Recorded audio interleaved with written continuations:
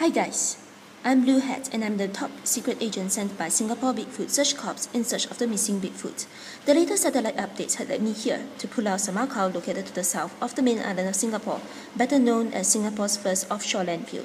It should not be difficult given that the total area covers about 3.5 square kilometers, which is to be fueled mainly by garbage ash produced by Singapore's 4 incinerators plants.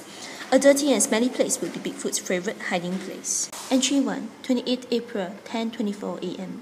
The search team is now moving into the intertidal area of Pulau Semakau. The first task is to look closely for Bigfoot footprints in the soft sand. Our first findings, star-shaped prints, is a sea star, specimen most likely a Chester's typicals, not our target here.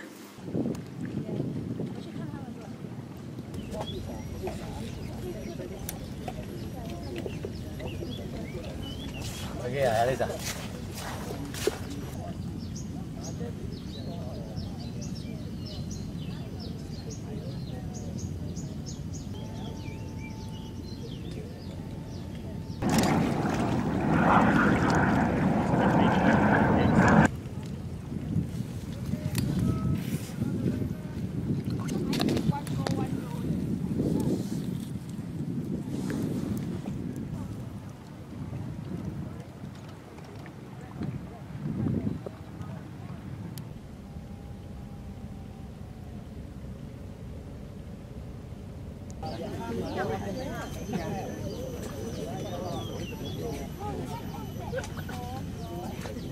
We also found some unidentified crawling creatures, definitely not the Bigfoot we are looking for.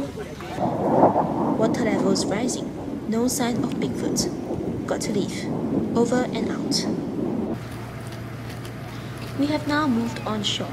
Based on intel, Bigfoot hates sunlight, thus he should be hiding somewhere among the trees and in the bushes. Frisky. We have combed the area. No trace of Bigfoot's tracks here among the vegetation. Time to move on. Over and out.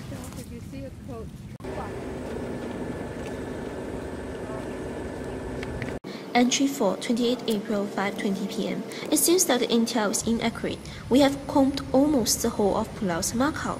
Other than the unique coexistence of waste management and the rich biodiversity that we have seen so far, there is no sign of Bigfoot nor any of its likes. The team has called it a day and it's time for a rest and to catch up with the scenery. Agent Blue Hat concludes that Bigfoot is not here in Pulau Semakau. Agent Blue Hat, over and out.